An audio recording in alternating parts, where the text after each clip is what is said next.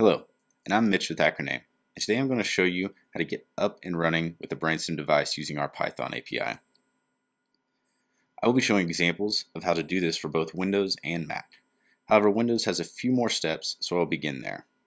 If you are interested in a text-based version of this video, you can visit our webpage at acroname.com, navigate to Support, BrainStem Reference, Python API Reference, and Getting Started.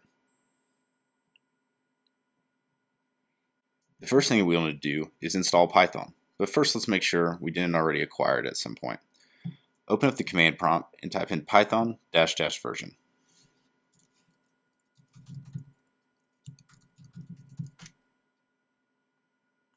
Looks like Windows doesn't know what Python means, so that most likely means that we don't have it installed. So let's get Python. So to get Python, let's go to Google and type download Python for Windows.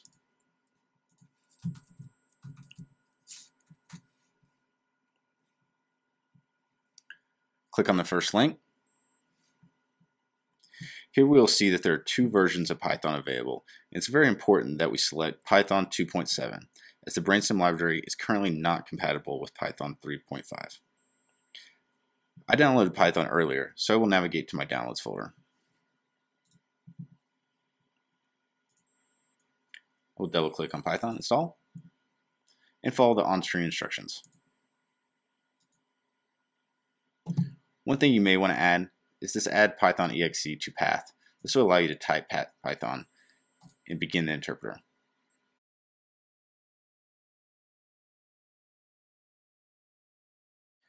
Again, let's confirm that Python is installed by typing python -- version. Good, we have successfully installed Python.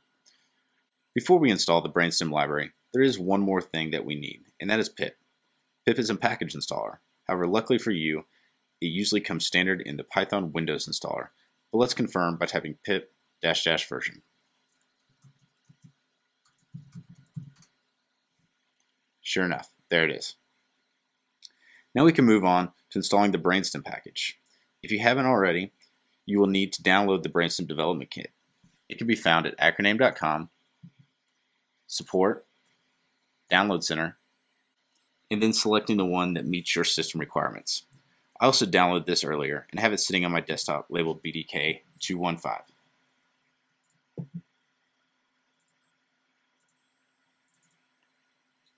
The Python install package can be found by navigating to the development folder and then Python. The package will have a .whl at the end of it.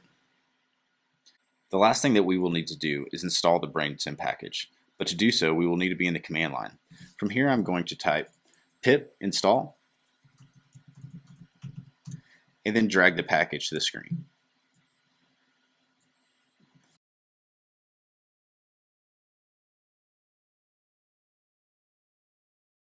Now that we have everything installed, we can connect to our BrainStem device. Today I'll be using a USB stem, however, any other BrainStem device will be almost exactly the same, and I'll point out the difference when we get there. First, let's start the Python interpreter. Import the BrainStem API. Now, we have to create two very important items. The first being a spec object. Simply put, a spec object tells the BrainStem API how to connect to a device. In particular, it includes its transport type, i.e. USB or TCP/IP, its module number, and its serial number. So let's create a spec object.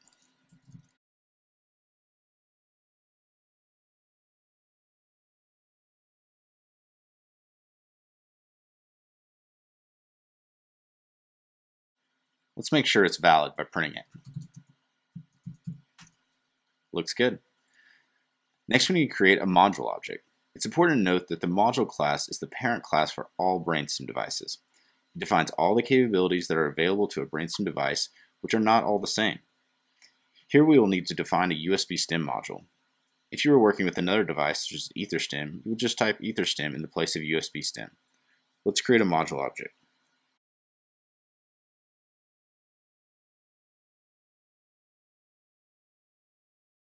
Now that we have both of these, we are ready to make a connection to the device. Let's do that now.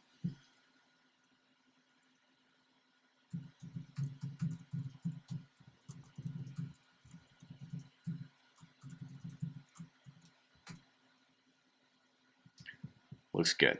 And we get a 0, meaning that we returned with no errors. If you look at your device, you will notice that the green link light is now blinking, indicating that we are connected to the device. Let's do a simple test by toggling this user LED. First, let's get the status of the LED.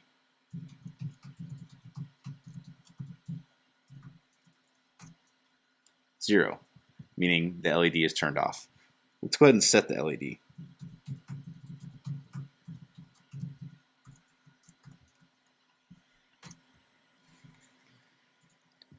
You will notice that the blue user LED is now on. However, let's use the Python command to check. Perfect. Well, that concludes the Windows demonstration. Let's disconnect from the device and exit Python.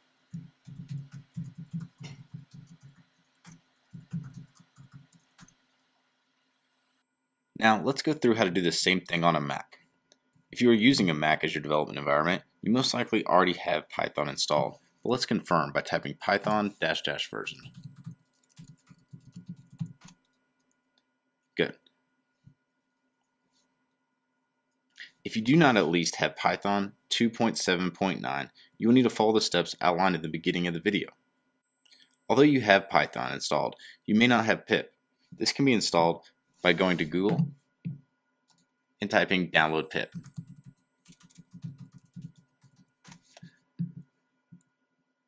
Click the first link, and about halfway down the page, you can right-click on the getpip.py and select Download Linked File. Once you have the file, you can simply pass it to the Python interpreter.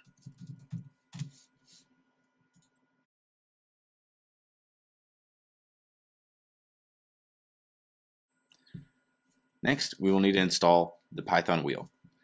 That, we will need the sudo command.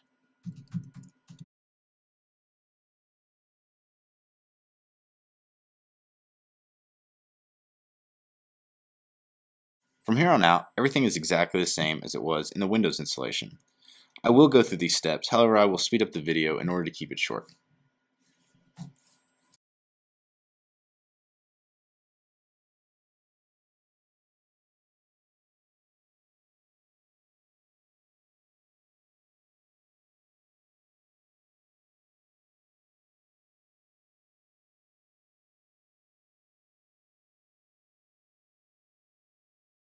And that concludes our video on how to get up and running with the BrainStem device using our Python API.